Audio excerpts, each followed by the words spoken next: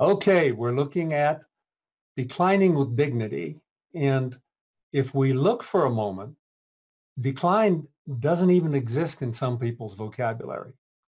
There are organizations, perhaps you are in one, where it's dangerous to say no. It's dangerous to be honest.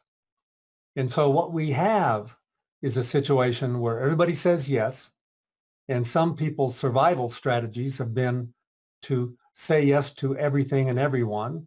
They come across as pleasing. And what happens? We have a lot of breakdowns with broken promises.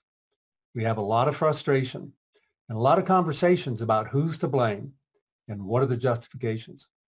So one of the moves of coordination that's just as important as making a promise with full ownership is to say, no, this won't happen or can't happen, and we need to be clear about that.